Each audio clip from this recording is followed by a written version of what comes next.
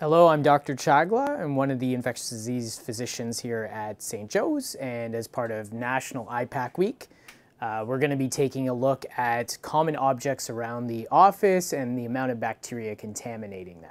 We're going to take a look at a pen today, take a quick swab, and now this machine takes a look at something called adenine triphosphate under 30 or over 30, where over 30 is a fail. A lot of bacteria, a lot of organic components on the pen. So 26. Pen was in reasonable shape. Over 30 is considered a fail. There's still some level of contamination of the pen. Okay, next we're gonna take a look at a cell phone. Cell phone's in your hands on a daily basis. You touch it all day, it's on your face.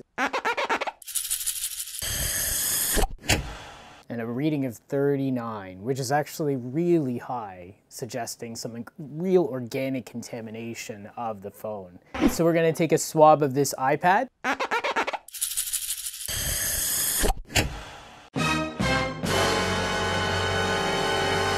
Oh, 618, which is a very, very high reading. A very good reminder that, again, your devices, the stuff around the office is contaminated, so it's always important to wash your hands before you're dealing with them, as well as washing or cleaning them regularly.